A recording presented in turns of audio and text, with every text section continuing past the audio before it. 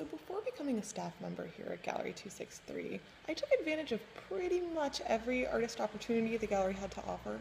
I've been a part of several different jury group exhibitions.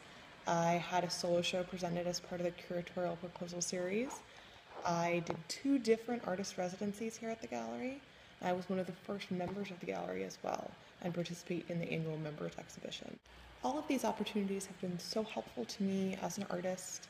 They've been such a great way for me to build a following, increase traffic to my website, sell some pieces even, which is, always good. It's really been great to become a staff member here, and now I get to help make sure other artists have the same kind of opportunity and the same kinds of positive experiences I have. And you can help too, just buy a day.